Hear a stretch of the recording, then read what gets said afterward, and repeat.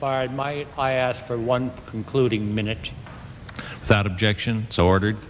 To thank the majority leader for his fine and perceptive remarks and for making this occasion possible.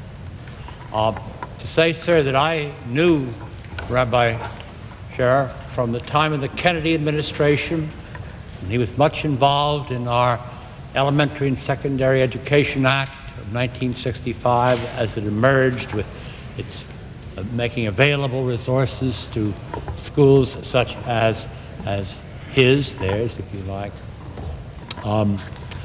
His achievements have been described so well today. Nothing I would add within the constraints of time.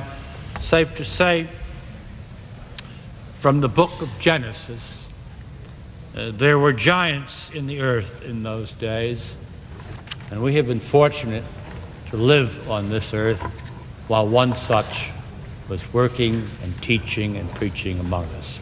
I thank the chair. I see the senator from Minnesota has arrived, and I yield the floor.